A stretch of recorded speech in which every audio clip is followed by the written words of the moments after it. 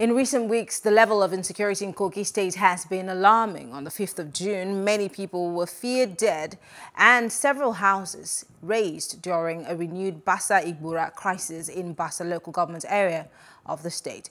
Well, joining us to shed more light on this is the Honorable Commissioner for Information in Kogi State, Mr. Kingsley Fanwo. Thank you so much, Mr. Fanwo, for joining us. Thank you very much for having me, and good evening, viewers around the world. Great. I'm super interested in the way that these attacks keep happening. In October of 2021, 6 persons reportedly died in a communal clash. This was reported by police. Sometime again in 2022, earlier this year, there was another clash. And then a few days ago, there's another clash.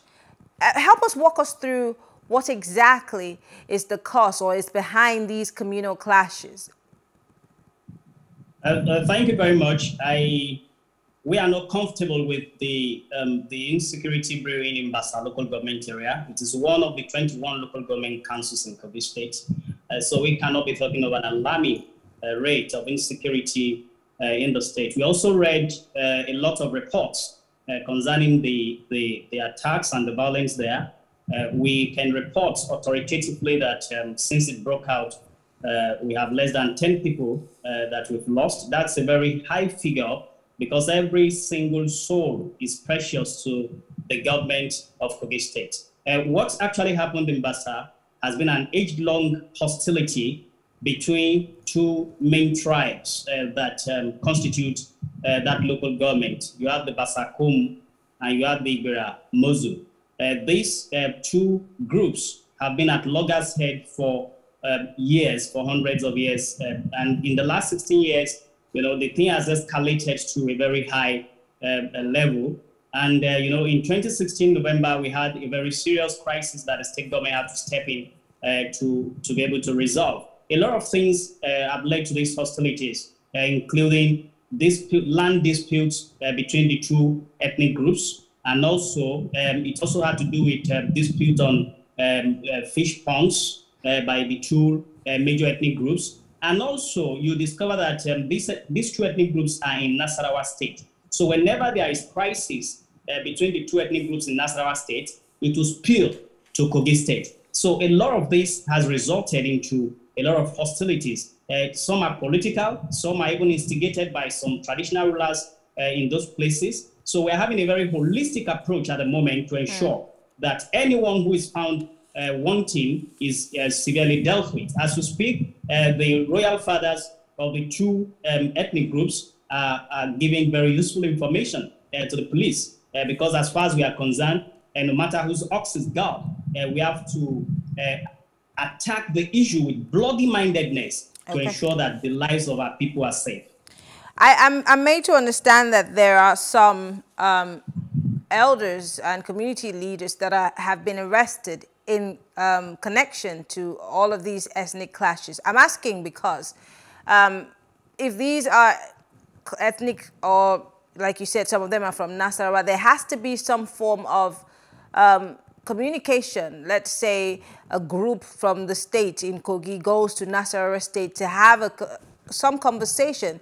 I'm wondering, does Kogi State have a peace or reconciliation or any committee to address the issue? Because you talked about it being an age-long issue and it has lingered for this long and now people are having to die for it. What has the government done to address these issues, no matter how, pedestrian it might be? We are working on a holistic mechanism. And I would tell you that since this administration came on board, we've been able to a very large extent stem the tide of the crisis rocking that local government. And also, you would, the current issue has unraveled a lot of revelations. And the state government is setting up mechanism to be able to attack it from the root. I am not saying that 100% it is caused by some of these clashes in Nasarawa spilling over to Kogi State. We are attacking the ones that we can attack in the state, and we're also setting up mechanisms to be able to have this conversation across borders that will be able to, enlighten the people in Nasarawa State, the Bassa people in Nasarawa State, of how their hostilities are already spilling to Kogi State. Kogi is known to be a very peaceful state under this administration, as you can all attest to, as the governor has won so many awards in ensuring peace and stability. And what we are dealing with at the moment is not about insurgency or terrorism. It is about communal clashes, and the state government is working on a lot of mechanisms to be able to put this to bed. As you are aware, you are not going to serve peace a la carte. It's not going to work that way. The state government will have to work. The state government is doing that already, putting in place mechanism, putting in place apparatus to ensure that we are able to put this to bed and ensure that our people in Bassa are safe. Talking about land, because land is very important. The government is in charge of the land, even though it belongs to citizens. If one of these issues is an issue of land, that's where the government should come in first, right? And help us to understand which, I mean, in Nigeria, we understand that these clashes happen, especially because of land. It happens in Cross River, between Cross River and Akwa Ibom, the two people, and, you know, the people in Odupani, they have those issues. But then that's where the government should come in to determine where these boundaries are. That is one way to deal with the issue. And then again, you have to go to the grassroots to, you know, like I said, get to the core. I find it difficult when governments tell us that, oh, it's this man from this place that came in here to cause trouble.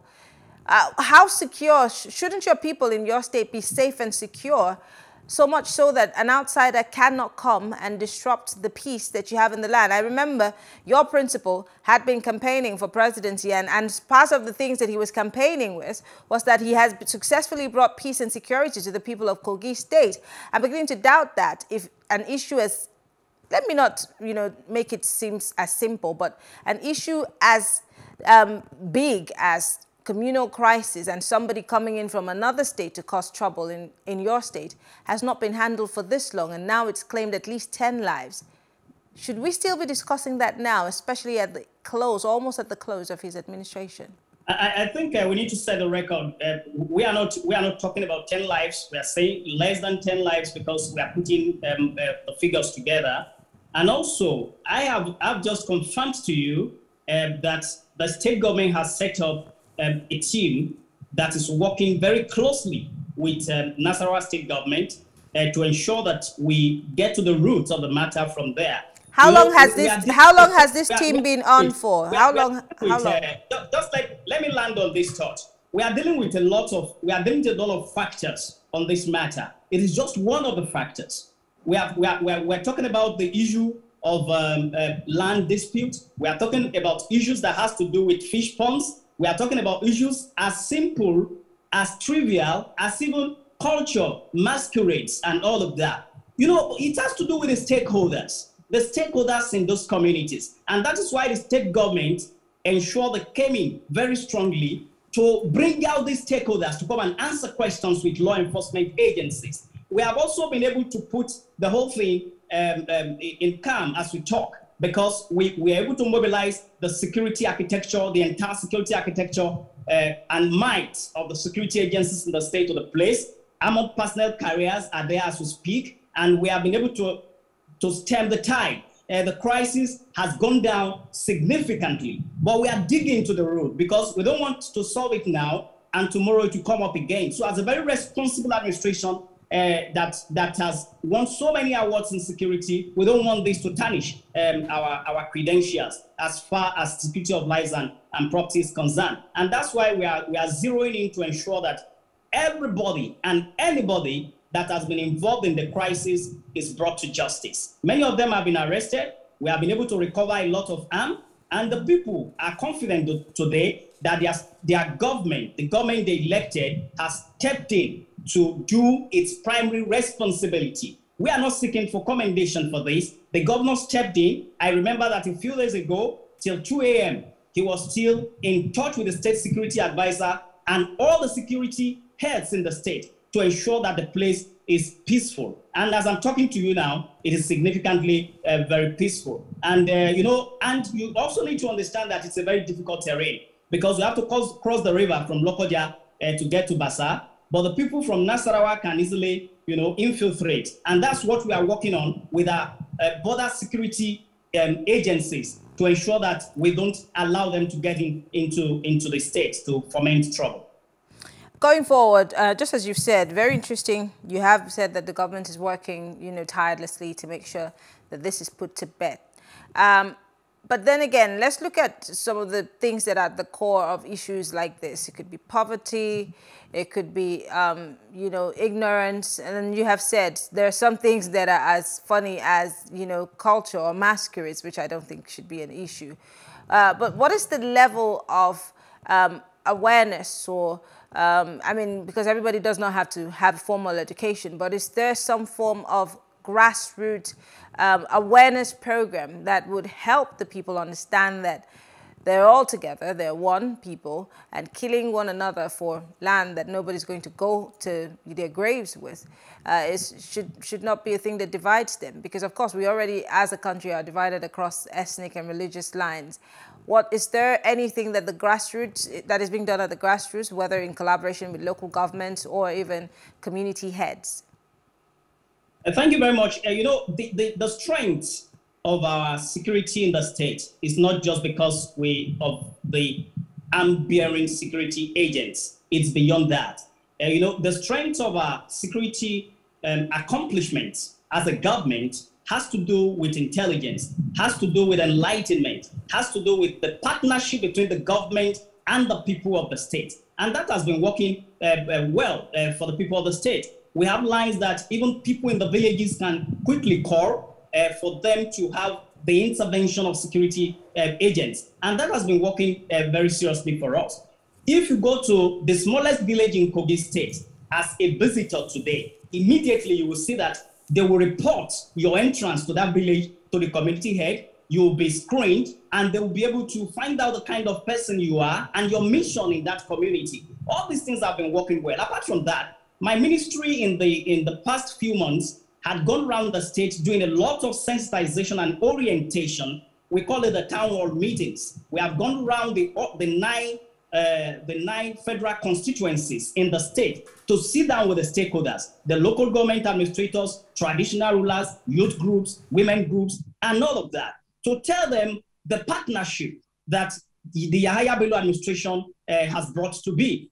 Because you need to carry them along in the security architecture of the state, and that's working very well. As when you are talking about poverty, Bassa people are some of the most resourceful people in Nigeria. With the river, with the water bodies around them, they are people that are economically viable, and they are great farmers, they are great hunters, they are great fishermen and women. And that has been able to boost the economy to a very large extent. I think it has to do with the age-long hostility between the two major ethnic groups. And as far as the state government is concerned, the traditional rulers in those places have not done enough to ensure unity and peace. And that's why you got that report that the two frontline traditional rulers were brought to Lokoja, and the security agents were able to probe into the activities. And we have a lot of information.